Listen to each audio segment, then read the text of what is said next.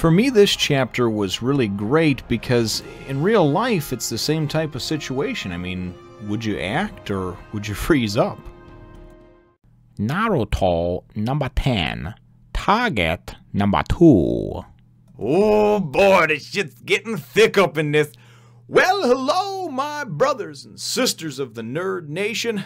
I, as always, am Jim, here to bring you another review on the awesome, the inspiring, the grandiose tale of Naruto.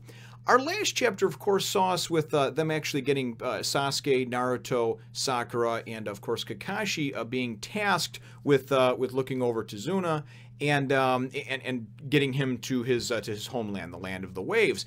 At the end of the chapter, however, and again, this mission wasn't even really supposed to be given to them. Naruto just kind of bugged and nagged the Hokage for it.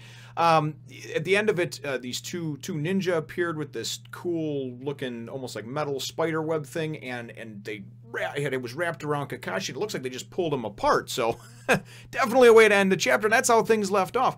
That's right where we pick up over here, is in the midst of battle, and these two ninja, I actually had thought that these metal gauntlets that they had with this cool looking like metal spider web dealy that came out or whatever, that they were like separate, like these whips almost that they whipped around. It appears as if they're connected to each other's gauntlets, so they move in tandem to get, you know, people obviously wrapped around whatever their prey or their target is, and then they're able to rip them apart, hurt them, maim them, what have you. So very, very cool. The first half of the chapter is all just this battle, and ultimately what it is it kind of shows how no matter how much training you have in anything, this happens in the military today, all around the world, you never really know what you're going to do. You can say all you want, but once you actually get into the heat of battle, you never know what you're going to do. You never know if that switch is going to flip on and all of a sudden you're just going to go frickin' brutal, you know, on whoever it is that you're facing, or if you're going to freeze up. And in this case, that's what Naruto did.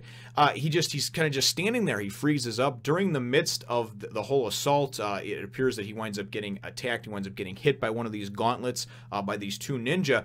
Sasuke, though, however, without thinking, immediately goes and just, you know, and pulls out and goes and fires one of his, it looks like a shuriken, then it looks like he fired a kunai as well.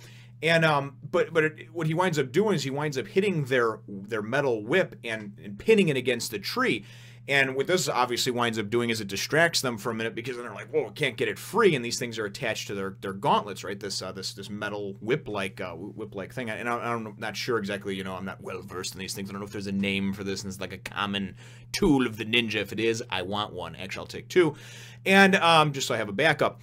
But it's kind of cool because he goes and he obviously pins them and distracts them, pins their weapon against the tree while they're fiddling around with that. Sasuke comes barreling in and kind of jumps on both of them, and it's really neat how the whole just fight starts to ensue as far as the flipping and spinning around and everything. And the whole time Naruto is just he's frozen, you know, he's just frozen in his tracks.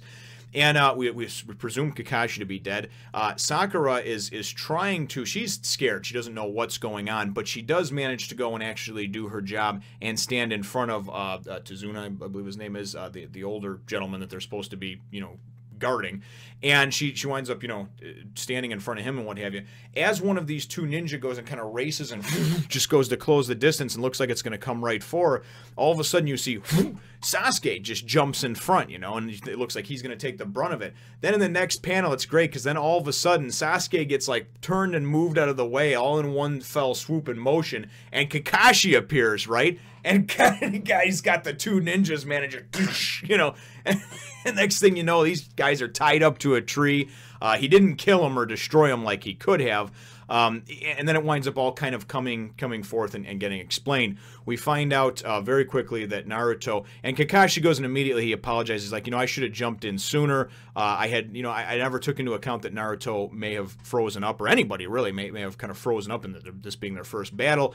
Naruto is obviously pissed at himself, and then he winds up telling me, he says, listen, you got to be careful, don't move too much. That wound on your hand, he did get wounded. It was actually from one of these gauntlets that the two ninja had. and those particular gauntlets, he said that they're poisoned. So, you know, we're going to have to cut open that wound and let it basically clean itself out with the blood, bleed it, you know, that they call it, but don't move too much before the, you know, so otherwise the poison will spread.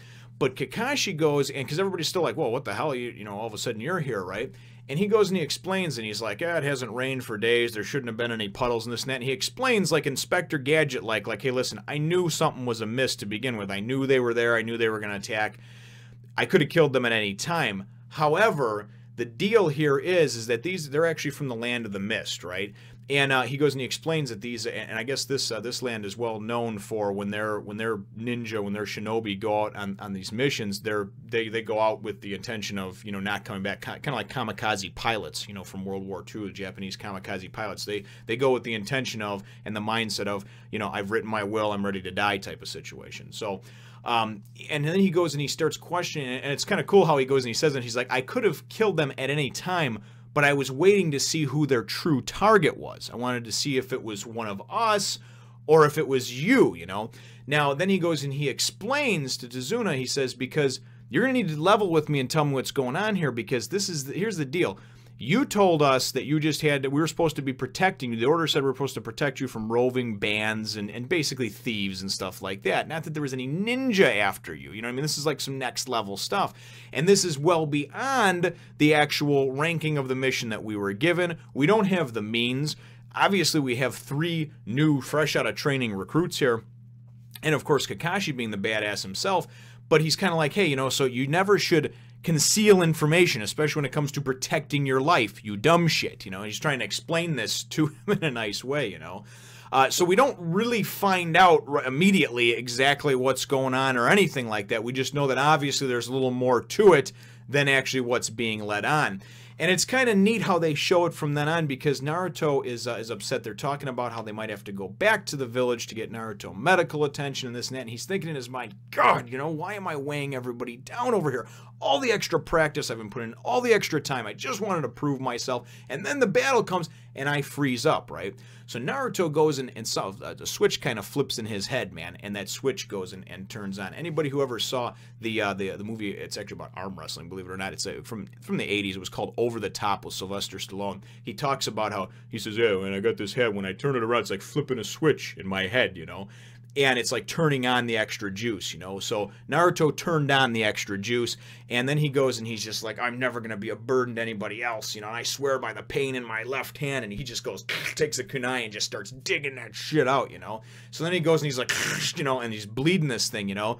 Then he says, you know, Master Kakashi, you know, I'm reporting for duty, I'm fine, you know, that type of thing.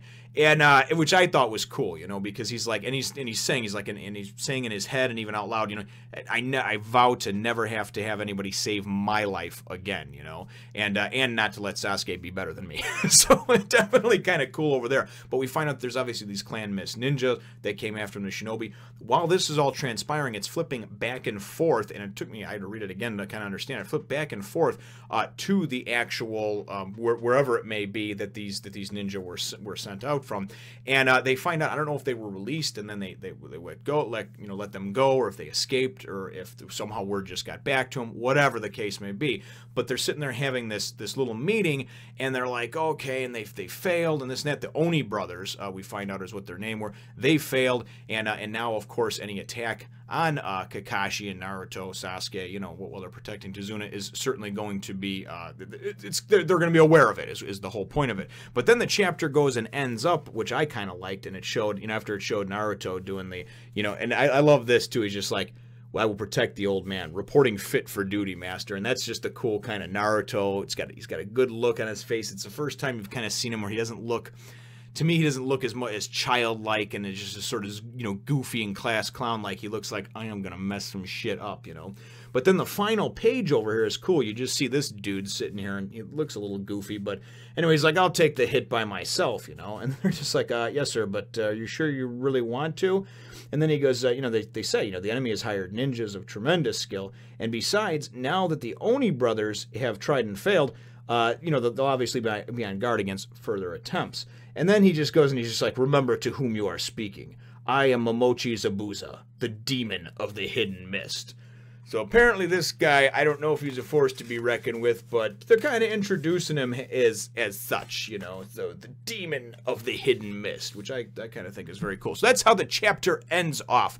All in all, very fun, very cool. I like the way the action is depicted. I like the way the battles went. And really, I guess my chapter question is going to be, have you ever been in a situation, an altercation, where you've had to argue, where you've had to fight, where you've had to get out of your comfort zone and do something or say something different? I know this doesn't pertain particularly to the chapter, but it does. It pertains to one of the main themes in the chapter, which is no matter how big and bad you are on paper, or how good you've trained or how hard you've trained, when bullets start flying, when punches start getting thrown, when you're in the heat of the moment, that danger, whatever it may be, you know, are you going to, when you've been in that situation, were you able to react?